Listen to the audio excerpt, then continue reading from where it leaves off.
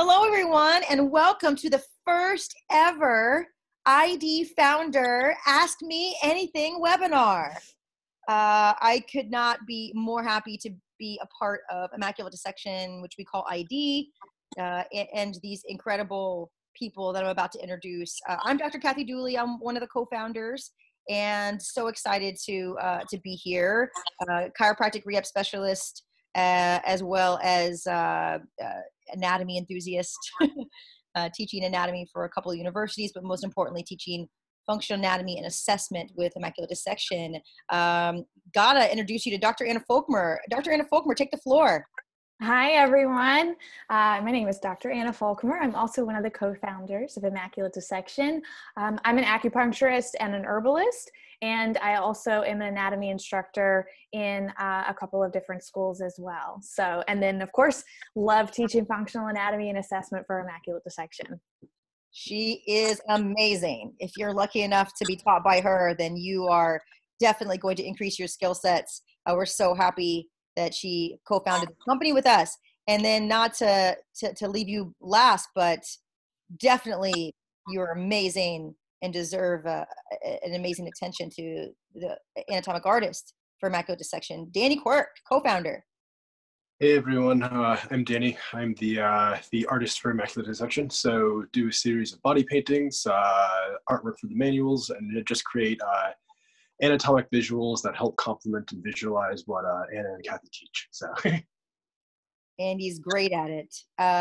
So we wanted to do a webinar with the three co-founders to answer some questions from the amazing idealist family, as well as some of the people that are considering Immaculate Dissection work, or people that just are anatomy enthusiasts and want to ask people with a penchant for anatomy how we do things at ID. We took some great questions from some people online. I'd love to start with someone who came live with us, amazing Gurinder from the UK, staying up late to join us. We definitely want to answer his question first and foremost, since he came on with us in a live capacity. So want to cover his question here. So his question is the following. I've heard the diaphragm being described as the only skeletal muscle that can be used to consciously control the function of an organ, i.e. the brain, through breath work, as if it's an extension of the brain. Firstly, your insight into the neurophysiological basis of this will be great. Secondly, he's been wondering whether there were any other skeletal muscles in the body that are capable of this conscious control. What an awesome question. And we cover this in ID1 and ID6.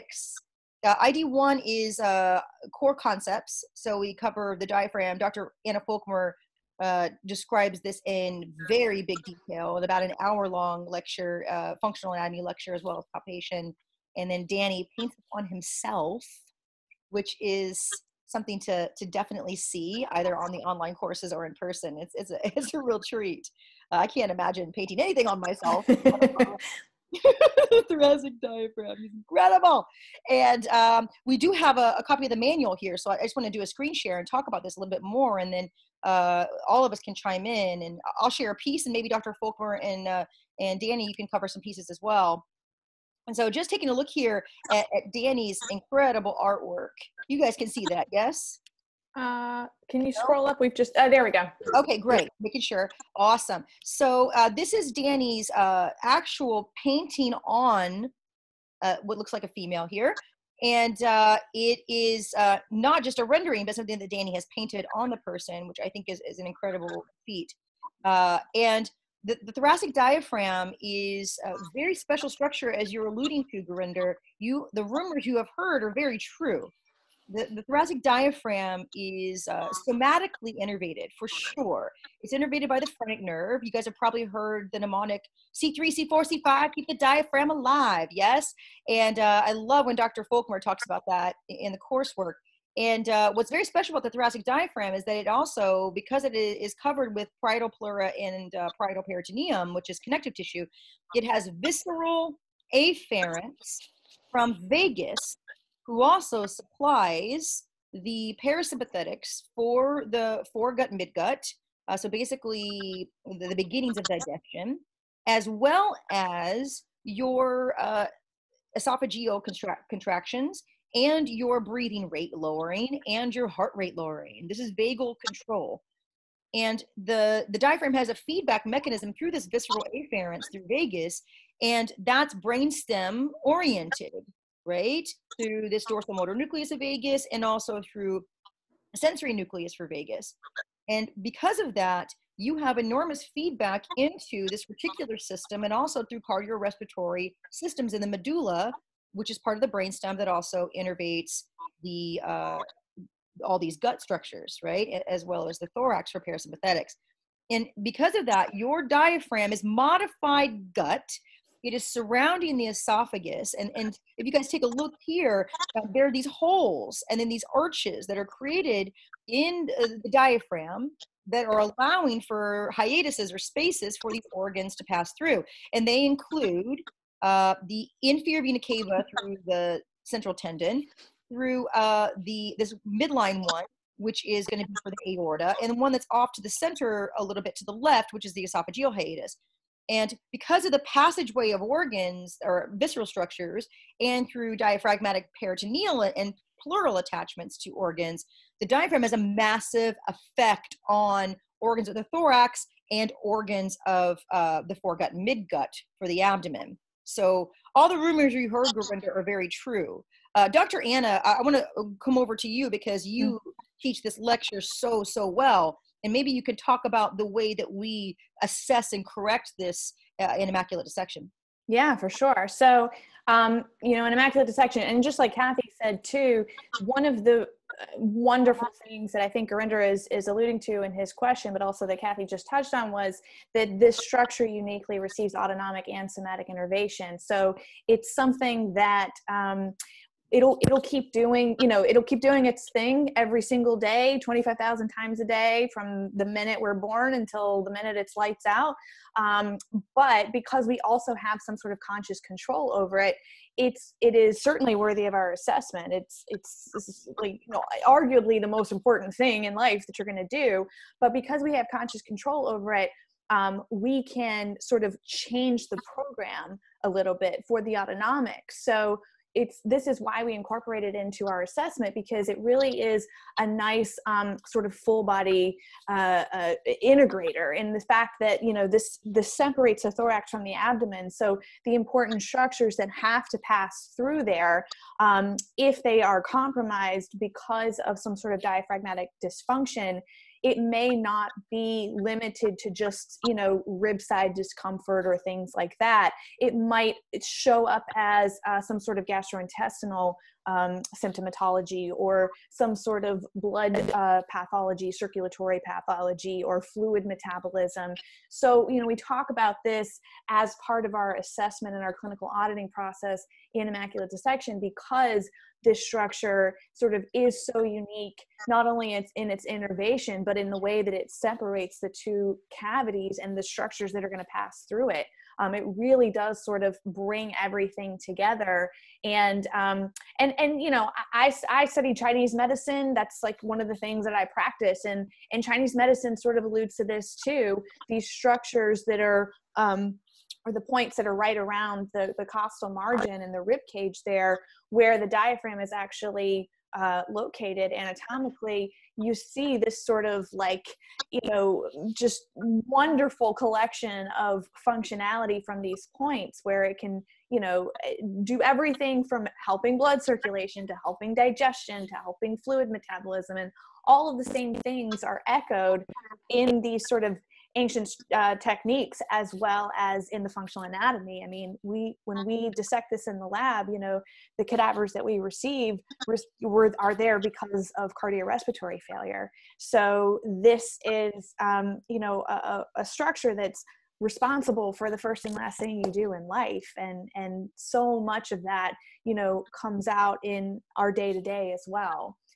Just with the regulatory effects that it has, not only the sort of major on and off button of the whole entire body, but the thing that keeps everything going throughout the day as well. Love it. Danny, do you have anything to add as far as things that you've learned and love to share at immaculate dissection about the thoracic diaphragm and its connection to these organs? Well, definitely learned some pretty interesting things just kind of through putting through myself through attending the seminars. A lot of, again, like as Kathy and Anna were saying, there's some major structures that pass through the diaphragm, like the esophagus, the aorta, the inferior vena cava. And being an artist, being in a relatively kind of hunch position a lot of times when I worked, would definitely had noticed like things that just kind of passed off as normal in myself, was able to realize, oh shit, that's coming from like bad posture, that's coming from bad positioning. So found that through learning how to, in essence, breathe more properly, how to kind of more or less breathe more functionally and whatnot, a lot of these things kind of went away. Like so some, I guess, kind of some examples being like, would have like a fierce bounding aortic pulse, that was coming from aorta being choked off. I was having some pretty cold and blue feet from inferior vena cava being pinched off and whatnot.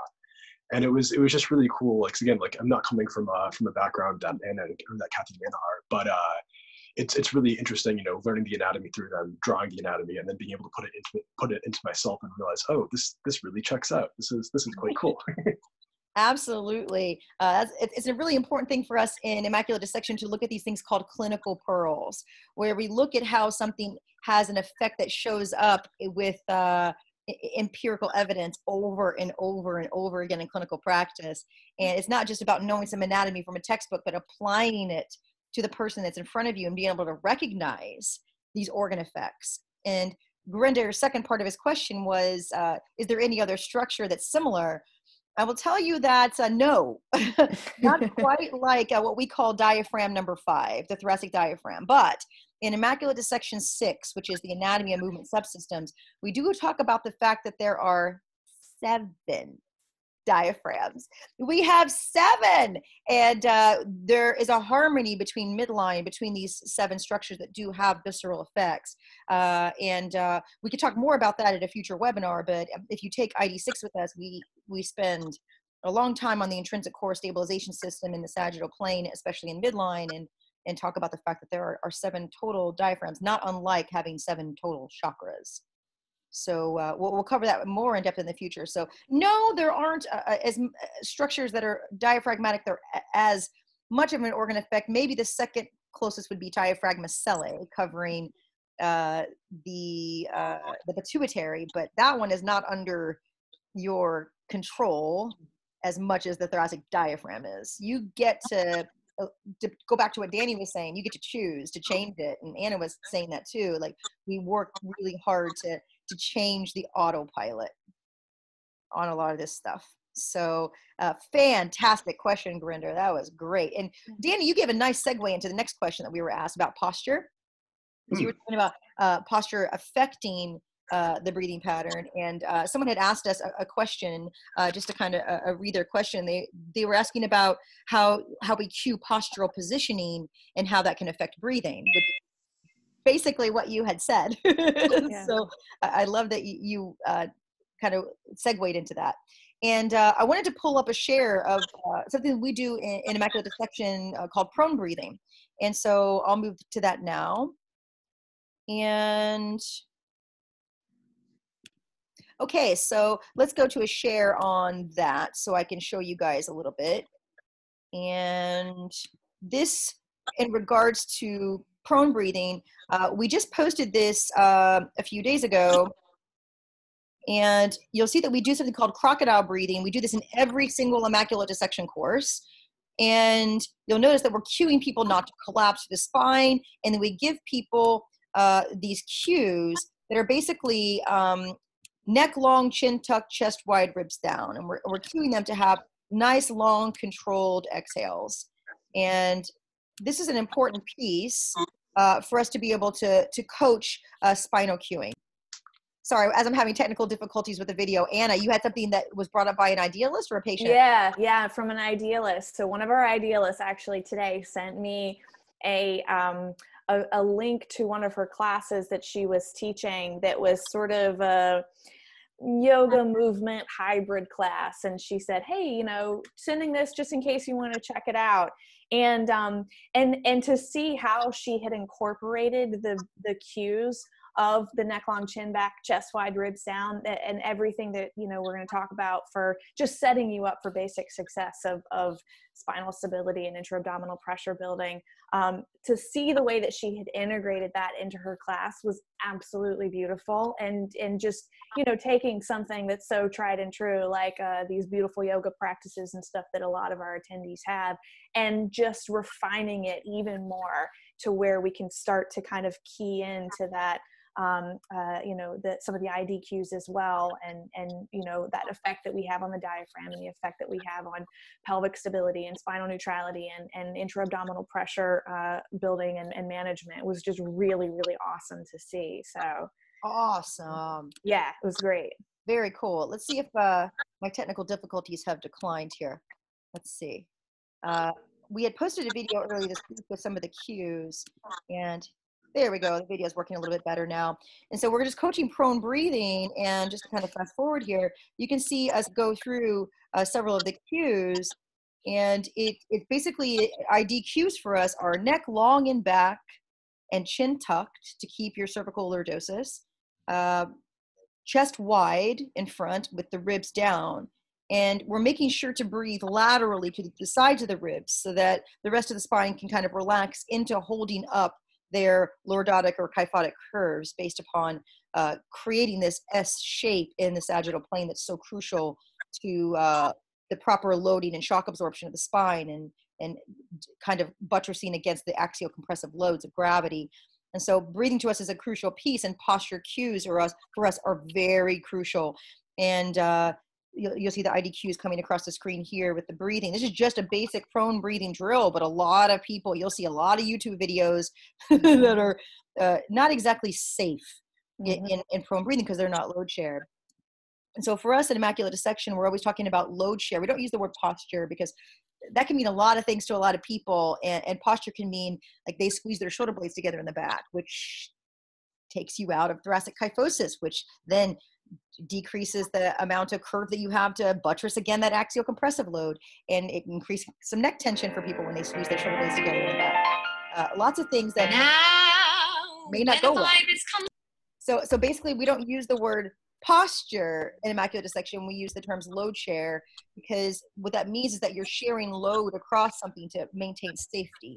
And posture, for a lot of our patients that we talk about, our renewed idealists that come in to see us for appointments, we know that posture can mean a lot of stuff that isn't necessarily safe for the patient in front of us. So to keep the neck, back, shoulders, thorax, abdomen all coordinated, we do load shared tests and load shared cues, which we call IDQs.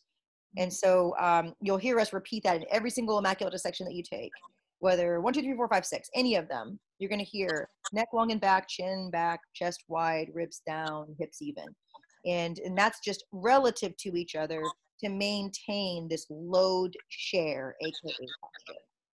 So hopefully that covers that question pretty well. Anything you guys want to add about posture? The IDQs kind of go one step beyond posture. Like it adds a uniformity to it, because these are cues that can be well defended from this place of, you know, why they set you up for success. And there's really no argument about it at all. So it takes the word posture, which a lot of people throw around, and I think it, like you said, it means something different to different people, and it ties it all together in this sort of very uniform way of, like, when we say, you know, load share, or if somebody's implying posture through that, this is exactly what we mean, and this is exactly what you should aim to find in your movements. So I think it really does sort of go above and beyond what just the word posture means to somebody. Wonderful, Anna. Danny, do you have anything to add to that? I know you had talked about it earlier, but your improved so much, Danny, since I've known you. Well, it's crazy feeling the difference, and it just kind of makes me think of, like, I don't know, you see all those failed gym videos where people are replicating movements but not doing things properly. So if you can kind of think of posture as replicating that movement, whereas load share is doing it properly. Yeah. So love it. And that right there is just really going to, like, again, for me, like that's where I really felt the difference, was when properly load shared versus like replicated a movement. So I really like that because people tell me, well, my trainer or my chiropractor told me to do it. My physical therapist told me to do this cue. I just had a telehealth visit today with a patient where their physiotherapist had told them to squeeze their shoulder blades together in the back when they were doing something, and she noticed that she would get this increase in neck tension. And so she was just doing what she was told, and it was with good intention. The person had very, very good intentions, but that cue was not right for that person and meant that she may have a certain posture that the person was looking for, but it was not load share for the client in front of them. So I love that you guys brought that point up. That was just fantastic. Another question that was given to us was the hip flexor tightness. And why hip flexor stretches don't work that well, or at least don't last. And I know that Dr. Folckomer has a lot to say about this because she teaches the rectus femoris iliacus. But before you do, Anna, let me pull up the gorgeous picture from Danny again from our manual. To get our manuals, folks, you have to come in a live capacity, but it's a fantastic, beautiful picture here where you can see a couple of important things. Can you guys see this okay? Yep. Okay, so the psoas here and iliacus here, which are some of your prime things to function when the hip is flexing. And you can see that there are two separate muscles going underneath this inguinal ligament that's created by the external abdominal oblique, and they're coming down to insert onto the lesser trochanter, yes? Well, the important thing that we teach about in immaculate dissection is that a lot of what's cueing this action to happen is the iliopsoas fascia that's covering these, that's connected to this anterior layer of thoracolumbar fascia and this thing called the conjoint tendon, which is the junction of this internal abdominal oblique you see here and the transversus abdominis here. And so those two things are coming together to then basically connect to the iliopsoas fascia and cue it to bring the knee towards the chest. So if someone has an improper intra-abdominal pressure building through these important structures like TVA and IAO, then you're going to false cue the ability to flex the hip. And you might even go into an anterior pelvic tilt or go into thoracolumbar extension, and then you'll feel an eccentric pulling on the front of the leg. But that does not mean that you're doing quality eccentric control of the psoas and iliacus muscles. So Dr. Anna, would you like to piggyback on that for what you teach in the course as far as rectus femoris and iliacus? Yeah, so I think one of the best things about pairing up, the functional anatomy with the assessment process is that it ensures that your problem-solving strategy or your answer to the problem actually matches the problem that is sort of in front of you. So hip flexor tightness, what does that even mean? Our assessment tells you exactly what that means. And before you go just trying to stretch out something because you have the awareness of tightness there, it gives you some insight as to what does that tightness mean? Why is that tightness there? And then what to do about it. Because that hip tightness, it's so great to see that hip tightness completely dissipate when we put somebody in supine 90-90, for example, right, which has, that's a hip flexed state. So, and I think that's why when people go into sort of their typical versions of what a hip flexor stretch looks like, it's not actually taking them out of the position.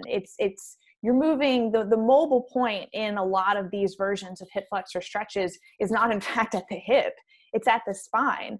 And so then you're compromising something that, probably was already a little bit vulnerable and then transferring that sort of awareness into the front of the hip. And so, just kind of helping with a little bit of myth busting from a place of problem solving strategy. The assessment and then the answer to that assessment is what's really great about, the hip flexor positions that we put people in, because that always blows people's mind when they're in a hip flex state and they're not feeling anything because they're actually cued up properly. So understanding what that actually means and how to sort of interpret, well, what is tightness actually? Well, we know tightness to mean dysfunction. Why is it dysfunctional? Is it actually the site of dysfunction, or is it the source of the dysfunction? And how to sort of hash that out a little bit. I had a patient the other day that told me that she was taking an online class and all of their ab exercises were just turning into, hip flexor like awareness. And she was like, I don't think this is right. I don't think this is the goal of this.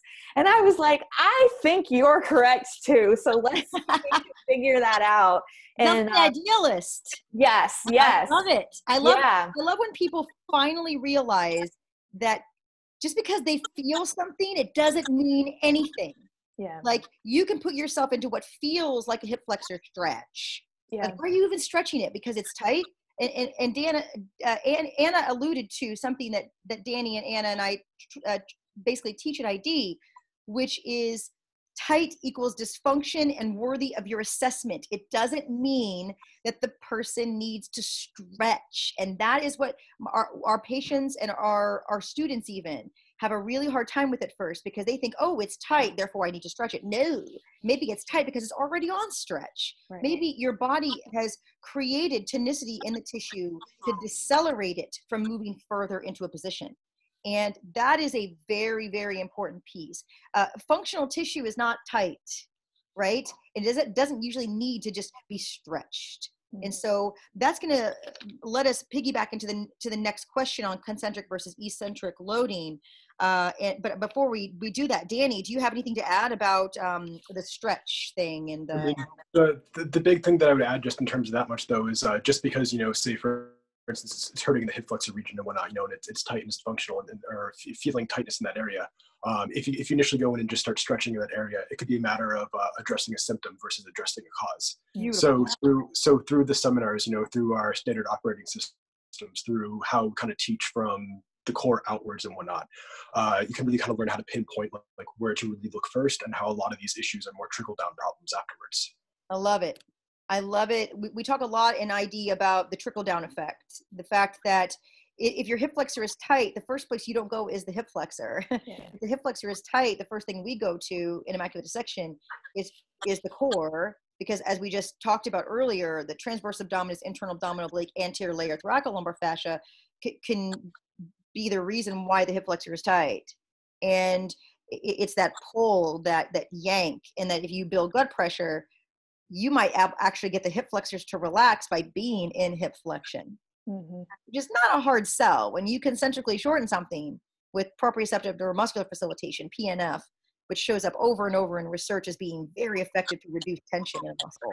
What do you do to that first in PNF? What does every PNF book on the planet talk about, especially the PNF book called Proprioceptive Neuromuscular Facilitation? It talks about shortening a muscle and then lengthening it, because shortening it reduces the tension into something, and then you lengthen it. You have permission to move into that space.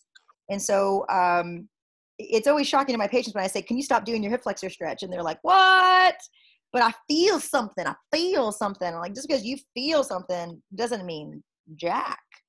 So in immaculate dissection, we use, like as Danny talked about, a standard operating system, especially for the hip flexor region, first to clear someone of a core stability problem. And then Anna does this wonderful job of teaching about two of the major hip flexors, iliacus and recfem, and then as we go into the adductors who also function in hip flexion, TFL sartorius who function in hip flexion, you got a lot of work to do to find out who is tight, why they're tight, before you just globally stretch something and hope for the best. Because with a lot of my patients in the past, they've done a lot of hip flexor stretching that may have bought them time, I guess, because of sensory input, but just destabilize them more out of their femorally centrated or core stable position at the pelvis. And so I wish there were an easy answer for this, but it really comes to, where do I start? At the flow chart. And so in immaculate dissection, we have a standard operating system at each course where we have a flow chart that you follow. And if you follow it, you're not confused. As complicated as anatomy can be, we've really streamlined it to where if you follow an ID flow, you're going to be very, very close to the primary problem for that person on that visit without having to guess. And that, I don't know, will give you the confidence as a practitioner or trainer to then give your client confidence for them to be able to execute with empowerment, that they are on the right structure, they're on the right path. towards doing something that changes the way that they feel, especially if it's nociceptive. Well, and that confidence too comes from the fact that the ID assessment, the ID flow charts are the thing that will grant you permission to do, whatever corrective is necessary without speeding through any of those yellow lights. And I always, whenever I have a patient that comes to me and they're showing me what they're doing and basically telling me what they're doing isn't working and they're wondering why, I sort of have this running joke with a lot of them that they're looking for love in all the wrong places. So maybe that hip flexor awareness doesn't require a hip flexor stretch. And, that the confidence that comes from these ID assessments and the flow chart is what ultimately grants you that permission to be able to do, what you need to do to get to the source of the problem. Absolutely. And with such good timing for this question, I have filmed a video on this exact topic, kind of like a 2-minute version of what we teach for several hours in Immaculate Dissection 2 about how to properly do a hip flexor stretch. Although we don't use these things called stretches in ID, we use things called pendulums that we'll discuss later.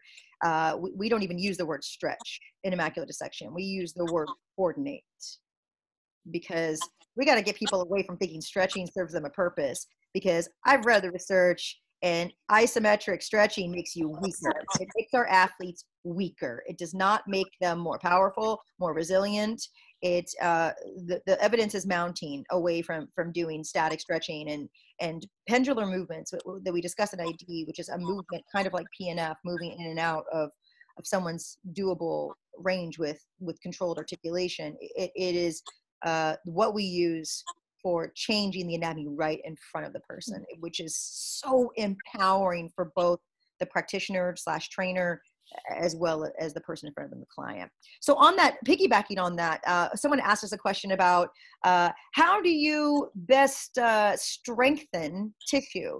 Do you strengthen it at ID with concentric, eccentric, or isometric holds?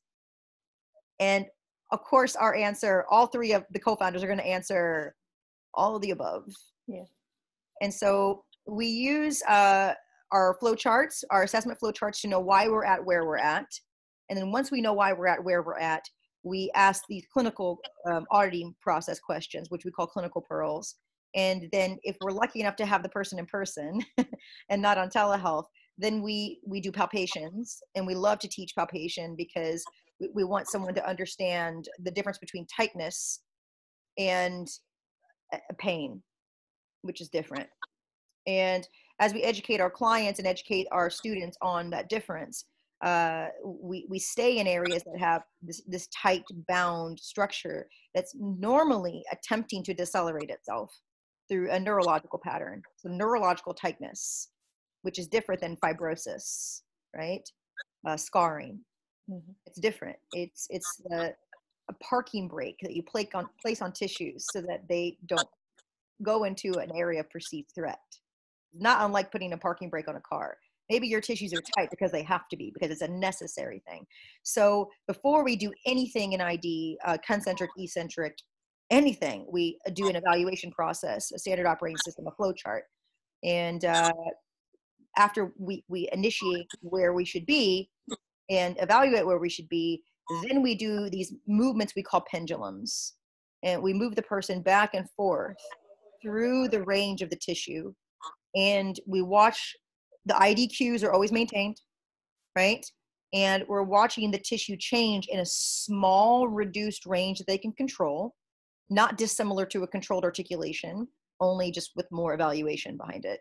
And it's a beautiful process of watching the combination of PNF theory with joint centration theory. And that's both concentric and eccentric patterns of the tissue. And we call it meeting someone where they're at and taking them where they're not, just like a pendulum. And as the pendulum starts to swing a little bit more under controlled movement with the ID cues matched, then we can actually get the tissue to change very fast. And we can then assign that to a client for them to do on their own when they feel tightness start. So the tightness becomes not something they need to stretch out, but something they need to assess for themselves. So we teach our clients how to assess for themselves, which is very powerful. And then we, of course, include isometrics because that's what builds strength the fastest. And so like for the lower extremity, we use half kneeling progressions to do a lot of stability control in an isometric pattern. And then we move that on to parts of the get up, which is a neurodevelopmental sequence.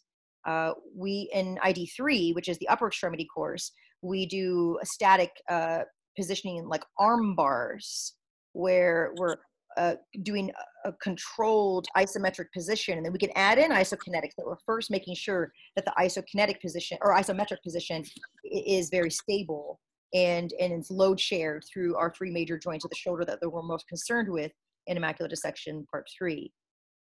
In each of the immaculate dissections, we're focusing on a region, typically, with the exception of 5 and 6, which are nerves and global systems. But for ID 1, 2, 3, and 4, we're very focused on marrying concentric, eccentric abilities, the range of a tissue to be able to go through a doable range with control and with spinal cues maintained. Anna, do you want to comment any more on concentric, eccentric, and the isometrics for strength? Yeah, I mean, if somebody, well, first of all, I mean, if somebody can't maintain their cues in that isometric position, like you don't have the permission to try to move them in and out of the concentric and eccentric loads. So, you know, the point, like you mentioned the like the coordinating of tissues, and I love that so much because it really sort of shifts gears into what the actual goal is, which is just the restoration of functionality. And so you're able to sort of play with a concentric and eccentric range that, you know, it doesn't have to be this crazy range. I mean, and that's one of the things that we explore with the pendulums is where can that person sort of safely move through space without compromising anything. And we have little perturbation tests in some of the isometric positions as well, like the half kneeling, where we'll see what happens when they try to balance or something like that. And so ultimately it's about giving something prescriptive to our clients and patients that matches our assessment, but also teaching them the self-assessment part so that what their answer to their problem is appropriate for them, because your pendulum and my pendulum might look different. And, you know, we might have different points of contact that are the most vulnerable or you know, the areas of weakness. We might have a different cue that we miss, you know, that we start to lose first and foremost before we try to even go into that range of motion. So it is this like really beautiful trifecta of maintaining your cues within a certain isometric position and then playing with a range of motion too that is appropriate for that patient based on our assessment. And I love that you said that, because what we look for in immaculate dissection are things that are like locked long and locked short, meaning to us like this thing is biasing towards like a short or long position, and then to meet them where they're at neurologically in that short or long position, and then to take them where they're not within a range that they can control. That changes the brain in a way that if there's neurological tightness behind the tissue, it dissipates so fast. I've seen people hold a static stretch for like 10 minutes before, when I can get that same tissue to down regulate in tension in 3 reps of pendulum. Yeah. Then it becomes time management. It's hard enough to get people to do corrective strategy with discipline, but if I can tell them they can do it in a couple reps versus needing to have 20 minutes in the morning, the likelihood of them being compliant exponentially increases, the more effective that you can be. And not that we're just into fast at ID. We want effective and quick and compliant and something that can be repeatable. And that's a crucial piece. So we're very proud to know at ID that all of our courses are recorded. And I think that what's so fascinating about the idealists, and maybe the co-founders can chime in, I find that the people in our course that struggle with pendulums the most, if they're willing to break within themselves the things that they're discrepant in, they have discrepancies in, then they're the ones that become our teaching team members. They're like the ones that are like non-negotiable. I see that Karen's on the call. I want to see if maybe I can unmute her. Karen, are you still there? Did she leave? Oh shoot, she left. But I wanted to, because she's such a highlight it in someone who really has a ton of discipline. And for her, like learning anatomy was putting it into her own body. And then she could share it with her clients, which is a huge piece for us. And we always are encouraging immaculate dissection is, can you put this into your own body? And so going through the concentric, eccentric, iso, it is a combination of all three being very crucial to us in ID. So it's not this or that, it's all. Yeah. And there is like meeting people where they're at always. Well, your success rate just goes through the roof, right? When you meet somebody where they are. I mean, there is, you know, there's like you said, it's not about selling somebody on an idea, but like, I think that so many people have come to us with these experiences of someone just saying, you know, oh, well, oh, were you doing that? Well, just don't do that anymore. Or that's essentially what your prescriptive exercise is saying. Like, you know, it's about reinventing this whole entire motor pattern in your body that without any regards to where the person is and why or how they got there. And so this idea of meeting somebody in that dysfunction and then teaching them how to come out of it does just ultimately make you more successful just in terms of your prescriptive exercise strategies. But also as a clinical teacher too. Absolutely. Totally. Danny, do you have anything to add as far as an ID, the way that we teach concentric versus eccentric versus isometrics? Yeah, no, what I was going to add in on that though was just basically like what the seminar does a really wonderful job, and what, you know, you guys do a really wonderful job at doing is just you're not just telling people do this, you're telling the what, the how, and the why. And I think the why really drives that point back home right there, because like if you're not just replicating something, you're not just doing anything, you're creating these pathways in your brain that allow for tissues and structures to feel safe, to move confidently, which will allow for it to build strength, which will allow for it to, you know, just not be dysfunctional tissue anymore. So by building those neurological pathways, putting a muscle through its full range of motion as opposed to just where it's limited to is really going to do a world of wonders for getting out of that dysfunction and moving on a more stable platform. Love it. I mean, I've seen people in commercial gyms, like their mobility workout lasts longer than my workout does. Mm-hmm. And that's when you got to start to ask yourself, did you evolve after 3.8 billion years past all the quadrupeds to spend 45 minutes trying to mobilize your tissue? Come on, come now. Now, kangaroo is a biped. They don't need to go through all of this. Why in the world do Homo sapiens do? Because their cerebrum gets in the way. And immaculate dissection, as cerebral as we are, and as much as we want to understand the why things are the way they are, it comes down to the homework being simple and concise and patient-oriented, and knowing where to start, and knowing that it doesn't take too long to do it. And I think that people are so married to the more they do, the better off they are. And the great words of Brett Jones, more is not better, better is better. I do think that ID takes whatever you're doing, whether it doesn't matter what your certification is, your alphabet soup of certs. ID makes it faster, efficient. It hits the nail on the head every time. And I know because I can do in 45 minutes what some people, it takes them 5 or 6 visits to do, because I have a standard operating system and I follow it and I trust it. So awesome input. I love it, guys. One of my favorite questions that I saw that gets asked a lot, why can't I stretch the piriformis all the time? Because Danny, you had done this gorgeous animation this week. Well, thank you. It's phenomenal. And I want to show everybody, hopefully I won't, break the internet again. I'm just going to go to screen share and show this absolutely phenomenal animation by Danny here. I just got to find it, folks. Dooley, you're failing miserably. There we go. And so this is Danny's animation. You guys can see it, yes?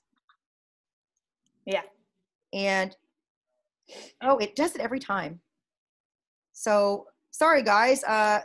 It's not showing up in the way that I like. But, okay, so let's see if I can upload that again. And can you guys see this okay? Yeah. Okay.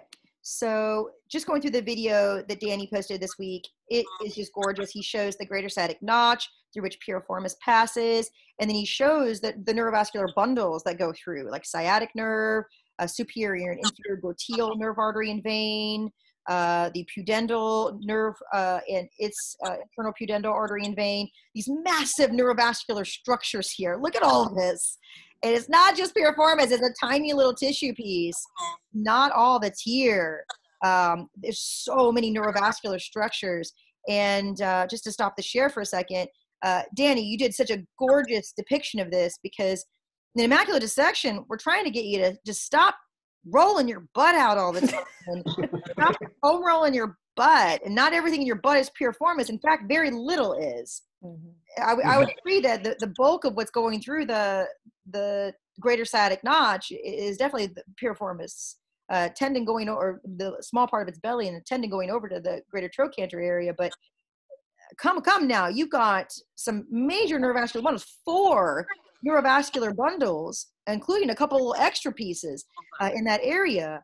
I mean, one of them's affecting your perineum, for crying out loud, and your external anal sphincter, and you're looking to, get an erection and to engorge even the female tissues, as well as centrate the femur. Come on now, superior gluteal nerve artery and vein that go through that same hole. They control the gluteus medius minimus, TFL. And the most recent research article I read was that there is no nerve to piriformis, that they think that the vast majority of piriformis muscles are innervated by the superior gluteal nerve, which means that same tissue that you're compressing with the ball or foam roller, or that you're trying to stretch out all the time. Do nerves like to be stretched? Last time I checked, they don't. And if you start stretching out nerves, the area around that area gets very tense, very tight. You start compressing neurovascular structures, especially vascular structures, and now you're impeding upon the circulation of the tissue. And you really want to shut down the nerve, artery, and vein supply to the tissues that centrate this femur. And so I'll admit to the gallery of humans on this planet that I used to be that person that foam rolled her butt cheek for 45 minutes before going underneath a bar for a deadlift or a squat. And I don't touch my butt cheek anymore because I know better.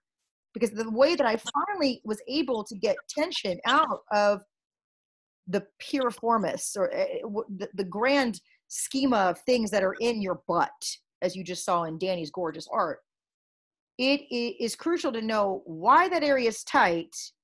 And it could be a number of things. You have 10 structures back there that are muscles alone, trying to centrate the femur in its socket. And then you have the neurovascular bundles to all of those. Do you really, really want to be compressing those tissues? I mean, I don't like to step on the garden hose before I water it, but that's essentially what you're doing. So you got to be really careful. If something's tight, it is worthy of your attention. It's worthy of your attention, and the stretch may not be that noteworthy for you. It may buy you some time, might even encourage the circulation a little bit, but it also may create neurovascular compression of all these tissues that you just saw on that video. That video is seen in our Immaculate Dissection Facebook page, and that video is also seen in our Immaculate Dissection Instagram, and I'm also uploading it this week to our ID2 Vimeos. All of our courses are recorded, so our students, either online or in person, can go back and watch everything as many times as they want, just indefinitely. Because it's important to repeat over and over and over. But we really want to stop everyone from believing that everything in their butt is piriformis, and that in the great words of Greg Cook, if the foam roller hasn't fixed it by now, it probably never will. You need to assess. Anna, do you want to talk a little bit more about piriformis assessment and why we don't just dig into the butt cheek all the time? Yeah, I mean, there's acupuncture points there too, and I don't put needles into that tissue because, I think that for a lot of people, the thing that's prompting this foam rolling and sitting on a lacrosse ball or whatever is just a sensation or an awareness without really knowing why it feels the way that it feels. And we see this clinically all the time, right? That hamster wheel of the thing that somebody's doing because they have awareness is also just increasing the awareness. And so helping someone get off that hamster wheel so that you're breaking that cycle is really important. And knowing why you're doing what you're doing. So much of piriformis is intrapelvic anyways. Mm-hmm. And so, we have a way of putting people through certain tests to even determine the involvement of the deep six.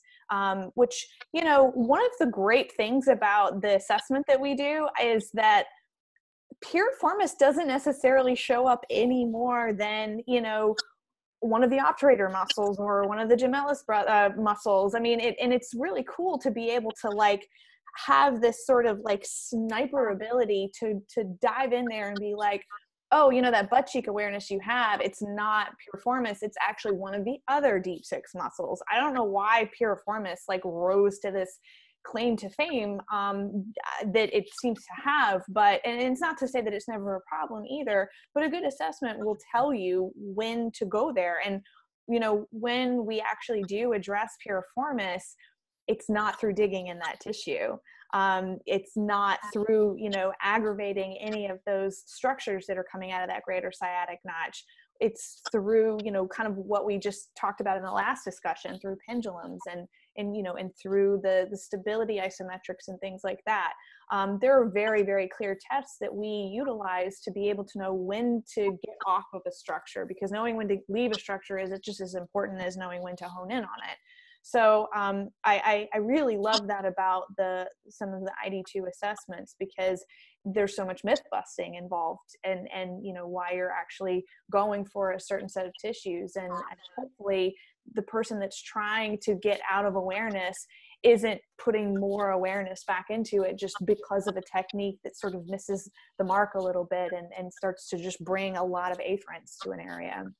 It's not like we're trying to get rid of those techniques either. No, of course not. Yeah, I love that you said that, Anna. It's not that putting a gigantic needle through your butt. Like we went to the same acupuncture school, and Mm-hmm. I remember them telling GB30. You often talk about in the coursework, you know, 4 to 5 inch needle. And I remember both of our eyes bulging out of our skulls when we were told that. Like we were like, wait a minute. It's about femoral centration. Piriformis is not a force generator. If it was a force generator, it would cross more joints. It's a joint centrator trying to position where you are in space. And if you have not seen Dr. Anna Folckomer and I demonstrate joint centration versus we'll save that for the idealists that come to the courses or watch the online work. It's hilarious.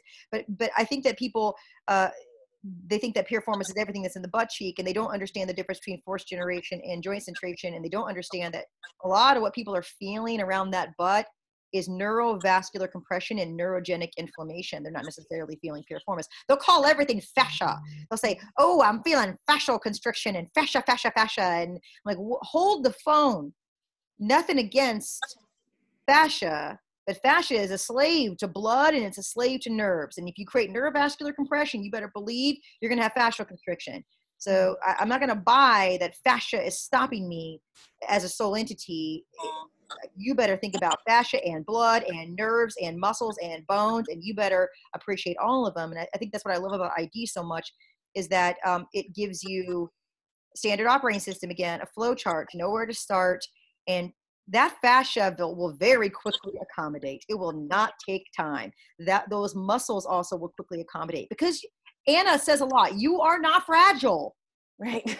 Stop thinking that you're fragile. Oh my gosh, I can't do my stuff unless I do a 30-minute mobility sequence first. If you need a 30-minute mobility sequence first, there is a problem, because you need to look at how your body is completing said workout, completing said walk to work, run for your competitive event, whatever. But we are not a slave to fascia. We are not a slave to anything but motor control and really good stability. And not that fascia is not part of it. It absolutely is, but it's not a sole entity. And that rustles a lot of people's feathers, because fascia is finally getting like the credit that it may deserve of not being a waste disposal tissue in the anatomy lab. But it also is being focused on so much that people are forgetting that fascia is a slave to blood, to nerves. Please don't ever forget it. And you saw all the nerves and arteries and veins that Danny drew coming out of just the greater sciatic notch. We didn't even include the lesser sciatic notch. We didn't include various other blood vessels that are around that area. So please know that a lot of what you're feeling in that butt cheek may be neurovascular compression and possibly even neurogenic inflammation, which is at the root of a lot of people's nociception, a lot of pain reception. Well, and also too, the ambiguity of a lot of the research, the EMG studies on those deep six muscles, like support this whole idea of it being a joint centrator anyways, because it's so the depth of it, and just the sort of that layering of all of the tissue in your butt kind of like brings it down on the priority list a little bit from an awareness perspective, but kind of bumps it up on the priority list in terms of a joint centration perspective, because there's a lot of the debate and the research that it's like, well, what are these things actually doing? Well, they're joint centrators. And so when you're bringing some of these mobility drills to something that's really just there to kind of help stabilize you, it becomes this issue of like your problem, the answer to your problem and your actual problem don't totally line up. And so now you're just kind of talking back and forth at something rather than just getting in there and getting the job done. Yeah, the problem with the fact that when you have awareness in your butt, how do you know if it's neurogenic inflammation? How do you know if it's not, nerves are very bloodthirsty. How do you know that it's not, you're wanting to move through space just to get some blood going to an area? Yeah. How do you know how to stop and limit that to where you don't traction the nerve and actually create neuritis and even neuropathy?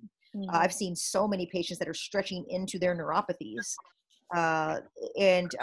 If you don't have an assessment process, then you're not going to know. And with immaculate dissection, we're very proud to give you is a standard operating system and assessment process to know what to do.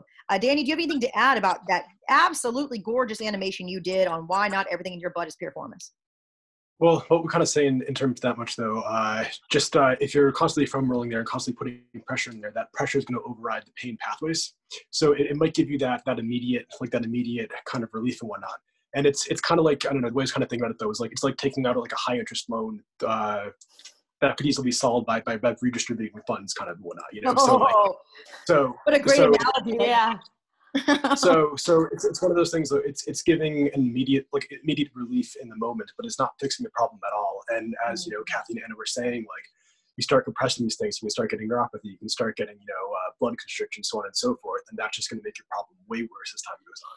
Love it, Danny. That's such a huge point. I love the yeah, so relevant. Credit card debt. Maybe your foam roller is credit card debt.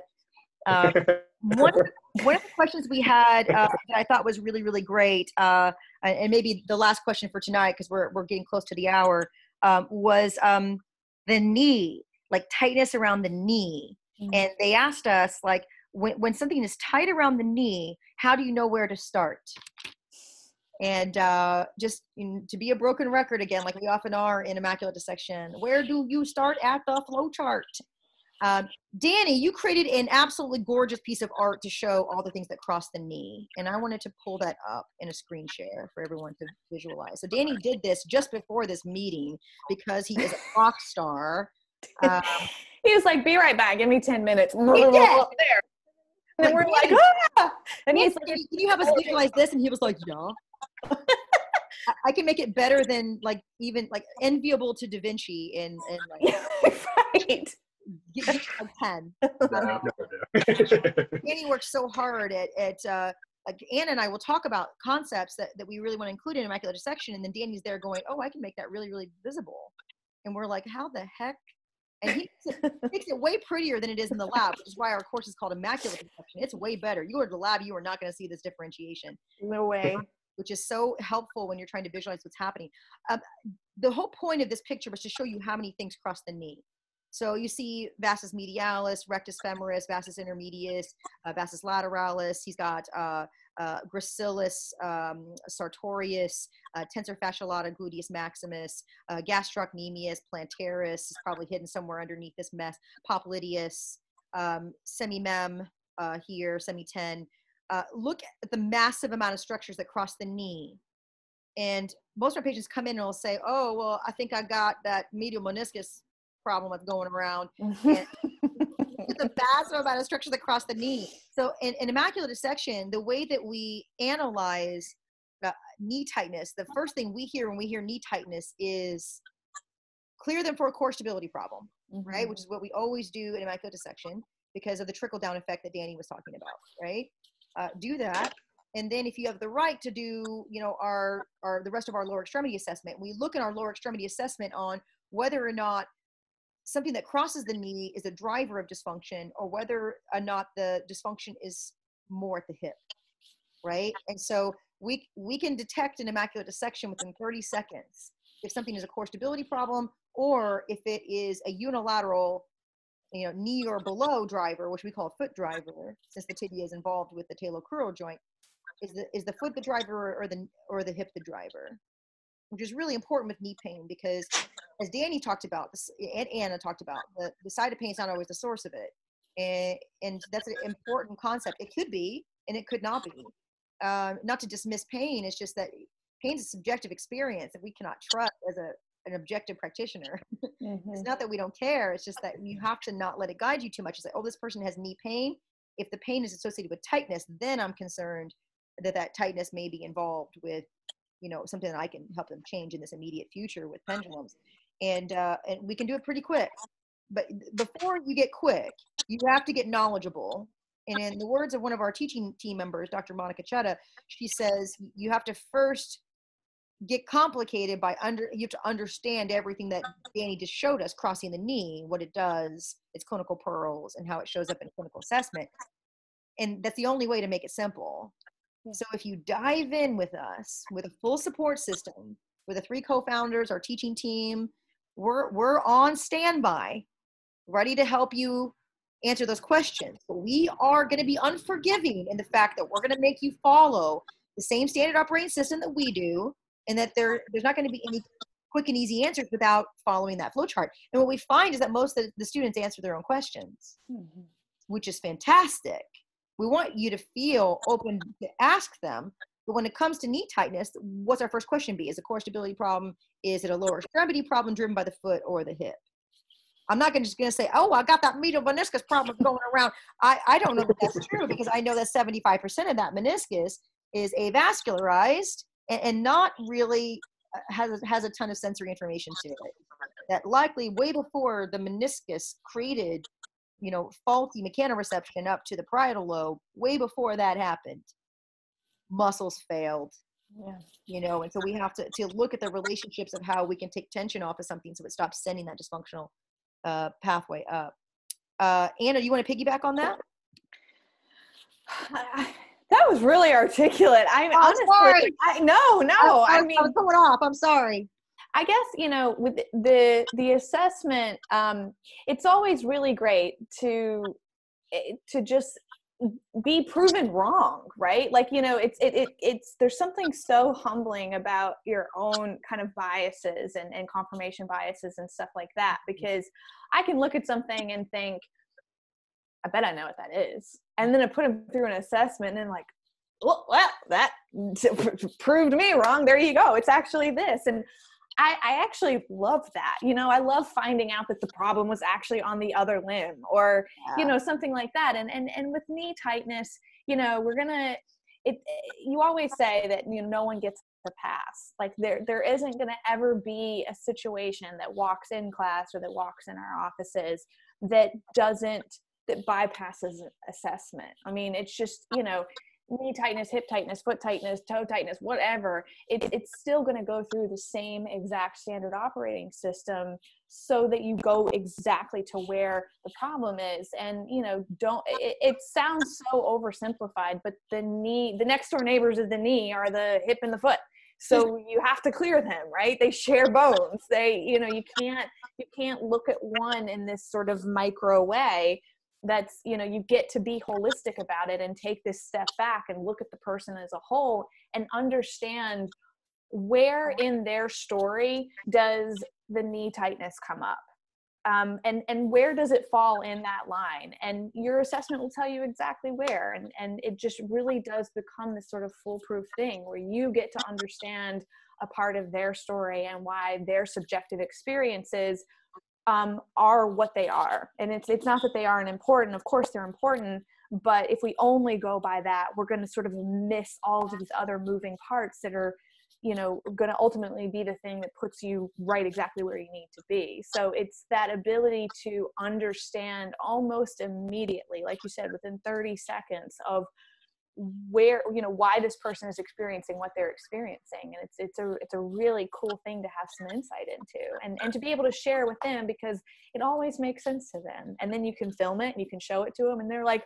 oh my God, I had no idea I was doing that. And then they're thinking about it and they're super stimulated by it. And then you just see like light bulb, blah, blah, and all these connecting of all the dots and stuff. And it really sort of changes their relationship to pain management as a whole. And that's, I think that just, it's a very satisfying thing to be able to give to somebody. I love it. And I love that you talked about the functional painful knee. Like when somebody has like knee pain, but not necessarily tightness. And then you do your standard operating system with ID and find out the problems on the other side, like the like dysfunctional, non-painful side that's tight. But the knee was getting killed because it was taking 2/3 of the body weight pressure, and that the load wasn't shared again on the other side. And that's something that we're really into at ID. I love it. Danny, do you have anything to add on that? Like the knee comes up a lot for us in immaculate dissection too, lower extremity concepts. Yeah, I mean, I'd say the big addition that would basically put into that much though is just like, again, you guys saw how many structures were crossing the knee there, how many things are going there, and it can be super overwhelming just trying to think of what each structure is doing, what each structure is contributing, so on and so forth. But through the assessments, it's able to break those down into everything above the knee, everything below the knee. And then from there, you can focus, you can cut down those numbers drastically. So that way there, it'll kind of give more of like a, as Term mentioned beforehand, just more of like a sniper scope as to where to fire and where to hit. And then through the standard operating systems, through knowing the progression of assessments to make, matching with clinical pearls, matching with things that are lining up, it'll basically knock out targets to basically sniper fire on and address properly. I love that. Like I always imagine like me as a beginning practitioner, like just throwing in a dartboard blindfolded and hoping that I hit it. And now I feel with immaculate dissection skill set that I can just hit the bullseye nearly every time. It's just, the more you know about functional anatomy, the more that you learn the ID flows and the way that we do things, it makes everything that you're doing more usable, faster, quicker, more to the point. And a lot of it's just through understanding anatomy better. And if it's been, I mean, it was my worst board score. If you're freaked out by it, we've all been freaked out by it. I know Danny was, I know Anna was, all three of us. I think we have that commonality, and the three of us study all the time. Like, we're studying constantly. Trudged through that storm together. I love that, new practitioner Dooley is only visualizing darts, and new practitioner Anna was actually using darts in the form of acupuncture needles. Like, this should work. Done. The world of dry needling. If it's tight, stick a needle in it and hope for the best. I think that is only going to go so far until possibly hard way only once. So it's not just foam rollers, folks. It's cross balls and needles and chiropractic adjustments. I admit I stretched things that were tight and they had no business being stretched, and sometimes they were around nerves and created neurovascular compression. It was only when I learned how to shorten things up with pendulums and confine the movement to a doable range. And that's when a lot of that restriction went away and blood was able to flow, nerves were able to flow, and everything is in a yin and yang balance, if you will. Right. It's powerful stuff to learn about yourself and then apply it to a client situation. And we had a lot of great results. Yeah. I mean, I work with, share a couple pages with Dr. Folckomer. And holy moly, they come back to me sometimes. They're like, Dr. Folckomer told me to do this. And I was like, she is right. And I love it. I'm like, that's what I would have found. And it's just so nice to have, standard operating systems and to work with colleagues that, they did that. Of course they did that. Right. Mm-hmm. And that's how I feel anytime I work with Dr. Folckomer, which is just phenomenal. And I feel that way about other ID practitioners. And they're like, oh, well, this person gave me this correction for my breathing. And I'm like, they were right. It just gets me really excited to work with the idealists, and then hopefully idealists will start to spread like wildfire. The more people will take the coursework and teach it, to their clients and get results faster. So we hope that you guys enjoy this first round of Ask Us Anything from the ID co-founders. We really appreciate the live participants. Thank you so much for your awesome questions. And I think that we hit on everything for the most part. And if not, send us some comments, and we'll hit it for the next Ask Us Anything. If you guys feel this was useful, then I know that we can convince Anna and Danny and I to come back and do another one soon. I mean, we're there. This is the cool thing about having a little bit of free time. Right. We get totally. I can't think of two people I like more than Anna and Danny, other than my husband and dogs. So these two people are people I want to hang out with all the time. So if you guys give us an excuse to hang out, we're going to take it. Yeah, we really do have too much fun together. So this is like, there's no convincing needed. It's going to be great. If you want to get a taste, more of a taste of what we do, check out www.IMMACULATEDissection.com. We just, not quite a month ago, right guys? I think it was 1 month ago, just shy of a month ago, we released our online coursework, which is our recorded courses, and they're $300 USD a piece. You can go on IMMACULATEDissection.com, and there's ID 1, 2, 3, 4, 5, 6. 1 is core concepts, 2 is lower, 3 is upper, 4 is neck, jaw, hand, and grip, 5 is peripheral nerve entrapment, and 6 is anatomy of movement subsystems based upon the Volemian subsystems. And all courses are pretty popular in their relative realm, and you can start anywhere at each of them. If you're really interested in neck, you can start at 4. If you're super interested in core, you start at 1. You're not required to start or finish in any place. Some people like to go 1, 2, 3, 4, 5, 6, but it really is not necessary. It's whatever floats your boat. And that $300 that you invest in online courses, that can be applied as a deposit towards an in-person course at any time. So you don't lose that. You could take that $300 tuition and apply it to any in-person course in the future with no expiration date. We're not, we're trying to get you learning this possibly while you're doing telehealth appointments. We have ID study groups on telehealth appointments. We really want to help our community be able to implement these skills. What a better time to do some continuing education than when you are on lockdown. This is perfect. This is a perfect time for you to learn our system. If you decide that you prefer the in-person, we would love to see you hopefully at the mid to end of 2020, if not 2021. And remember that online tuition, if you want to start now, you can just apply it later to an in-person course, which we really would love that for you. Folks, do you have any other questions? Like Anna, do you have anything to add before we leave?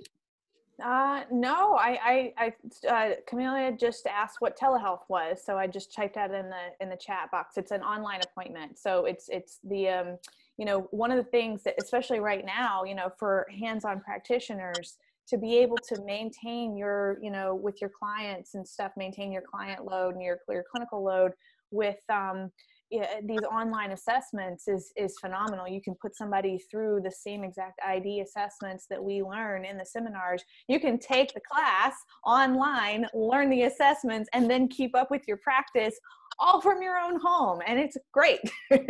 So yeah, your clients miss you, and it's not just about maintaining your practice. Of course it's about that, but it's also about, helping people who may be, working in different positions at home or doing, different activities at home and things like that. So to be able to still have that availability and effectiveness as a practitioner from your own home, this is a great way to sort of make sure that you can maintain that. Absolutely. And if you are low on income right now because of the pandemic, what you can do too, and every single day we post a new video on our Instagram and on our Facebook page, Immaculate Dissection, and you can just learn some concepts for free every day.